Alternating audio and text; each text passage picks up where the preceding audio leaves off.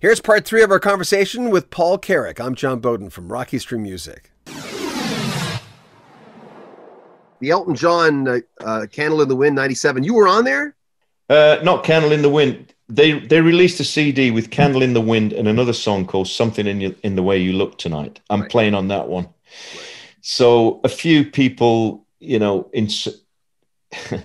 hoping to make me sound a little more interesting, say he played on the biggest selling record of all time, which was Candle in the Wind, and Something in the Way You Look Tonight was also on that CD. But nevertheless, it was great to play on a Elton John track. Yeah, what was it like working with Elton John? I just talked to Bill Champlin, and Bill said he was surprised when he came in to work with Elton. He says, I expected a huge ego and it was going to be this and that. And he says, I know, but he says it was really low key and he was really respectful. But what was it like for you?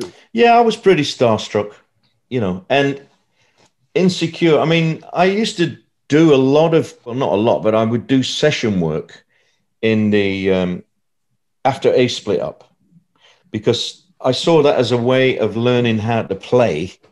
That all the guys that I knew in London who were good players, that's what they did. They did sessions, Yeah.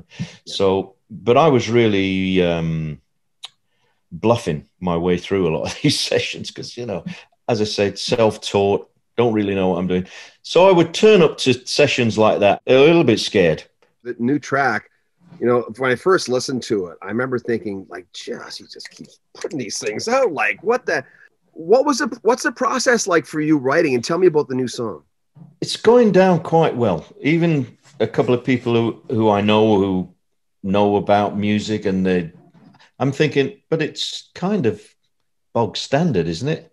It's like, no, it's great, man. And I think it's that borderline thing of, between cliche and just a simple sentiment, a simple statement that connects. It's a good vocal, helps to get through, helps to carry a simple sentiment.